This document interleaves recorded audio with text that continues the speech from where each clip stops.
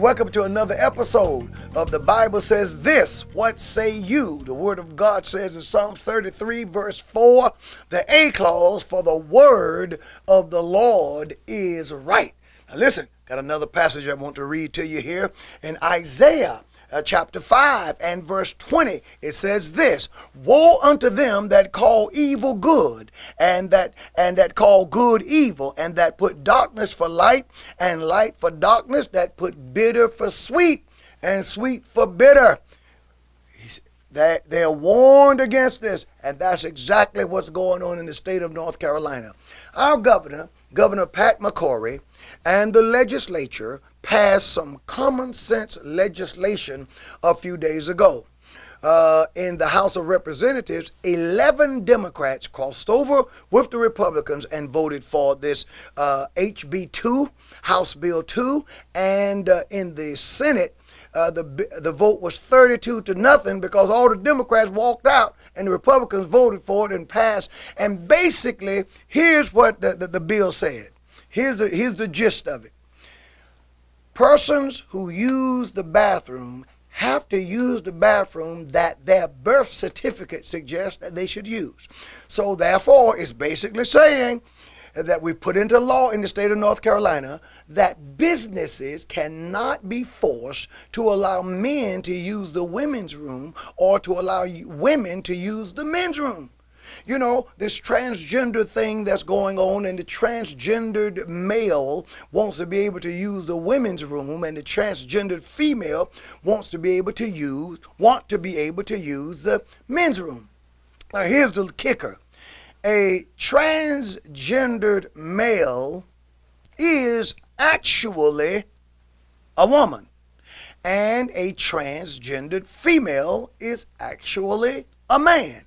So what they're asking people to do is to participate in the charade that's going on. So we're supposed to look at a guy with a wig on and a dress, and who has had facial softening surgeries, and perhaps he has his body pumped with estrogens, and he's had implants put in to give him breasts, but from the waist down, he's undisturbed. He's still biologically what God made him. He's a man. And vice versa with the transgendered male. It's a woman. A woman who has in many cases had 2 perfectly good breasts removed. Can you believe it, my friends? My heart goes out to, I think about women who have gone through breast cancer and who has had to have their breasts removed, and who have had reconstruction surgeries, and the multitude of challenges that they've gone through as a result of having to have that dreaded surgery. And yet we have women who, because of a voice in their head telling them that they're a man, who would actually go and allow their bodies to be mutilated that way. And after they've had these changes and they're pumped full of testosterone, and it lowers their voice a little bit, they've had surgery to get rid of the Adam's apple, and they've done things to try to masculinize their bodies. They want to be able now to go into the men's room and use the men's room to the extent that they can. They still can't use a urinal because from the waist down, she is what God made her. So the legislators passed the law that this would not be, and that private businesses in our state can still do what they want, but churches don't have to do this. Private schools do not have to do this. That any place like locker rooms, any place where women are at various stages of undress, in these areas, men would not be allowed. It's common sense legislation. I wrote a letter. I'm going to post a letter that I wrote to the governor. I have a copy of it here that we're going to make sure you see and be able to read, dealing with what's going on. And we saw the NBA, and they were threatening to pull out, saying that they may take the All-Star weekend somewhere else. I say to the NBA, nothing has changed. Charlotte, the Queen City, is the same Charlotte, the same Queen City that it was when you signed the contract, when Charlotte won the bidding war to get the weekend there, the All-Star weekend. And the law that the Charlotte City Council passed never was enacted into law. The ordinance was never enacted into law, so nothing changed. So I say to them, hey, you better stick with the Queen City. It's a great city, has the great infrastructure, has also a minority owner, Michael Jordan, who is part owner of the Charlotte Hornets. Now, are you going to stiff Michael and do this to this great city and for other businesses who are saying that we may not want to do business with North Carolina? I say to you, if you choose not to, you do it at your own peril.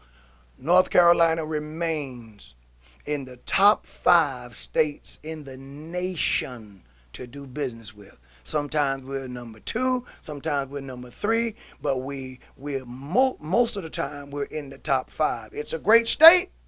We're doing good, and I thank God for Governor McCrory and the legislators for passing this legislation. Now, I just did an interview with WRAL on this matter.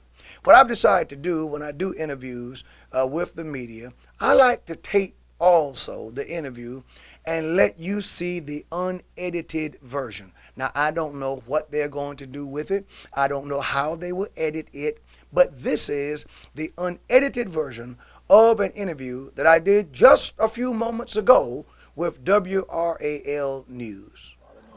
All right, let's talk about HB2. Okay. Your position here. My position is it is common sense legislation. No one can argue that it is, no one can make a truthful argument that it discriminates against anyone. It hasn't changed anything. We believe that men should use the men's room and that women should use the women's room. And who was about to be discriminated against, in my opinion, were women. Up until the vote that took place in Charlotte, up until that vote, women in this state, when they went to a ladies' room, had assurances that the individual who was in the ladies' room, whether they were black or white, tall or short or whatever, that it was a female. And if while they were in the ladies' room, that if a person entered into that room, that individual was female. I think that is a reasonable assurance. This law does nothing to discriminate against any lesbian, any homosexual. It does not discriminate against any bisexual, and it doesn't discriminate against any transgendered person, because everybody knows that a transgendered male is a female, and a transgendered female is actually a male. So there's a charade that people want everyone to participate in, but this law just simply states that businesses cannot be forced, private businesses cannot be forced to change their sincerely held beliefs and provide a bathroom to a person who is, to allow a transgendered male to go to a female bathroom and vice versa. Now, in terms of the government assurances, I think that it is common sense to protect the bathrooms for all parties involved. North Carolina is a great state to do business. Other states that are threatening to not do business with us, they do it at their own peril. We remain in the top 5, sometimes in the top 3 of places in the nation to do business. About to have the Final Four in Houston. It has the same policy that we have, and no one is going to boycott those games. The NBA will do themselves a great disservice to try and break the contract with Charlotte and to pull out. It's a great state, and this state is a state that's good to everyone. So I support the governor, and it's bipartisan legislation. 11 Democrats in the House of Representatives voted with the Republicans. In the Senate, 32-0, the Republicans voted for it. It's bipartisan. It's good law. It's a common sense bill. You said in your statement that really nothing is changing because the Right. NBA had made these decisions Right. before Charlotte enacted its law, and now nothing is changing. But Right. some could argue that the message has changed. The perception is tilted as North Carolina is a state that has actively come out and said no.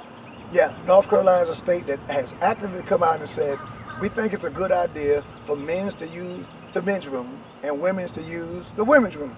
Now, why? I don't get it. That's what North Carolina said. And North Carolina said we need to put that into law.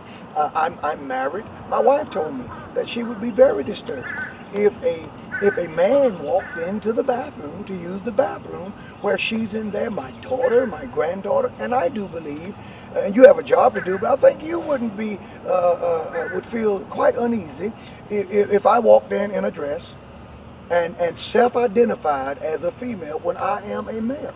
I can't self-identify as a white guy, can I? Right? You would take me seriously, would you? I think that's true. Okay. And that's all North Carolina is saying. And 70% of North Carolinians agreed with the law. It has bipartisan support. 70% of the state agreed with it. It's the state of North Carolina. I hear what I think his name is de Blasio is saying about our state, but if we have more people moving from New York to North Carolina than we have moving from North Carolina to New York. So I suggest that the mayor look out for his own state or his own city. North Carolina is doing just fine, and we're going to be fine. And I wholeheartedly support the governor and the legislators that pass this common sense bill. I think that's it. Anything else? Nothing else to add.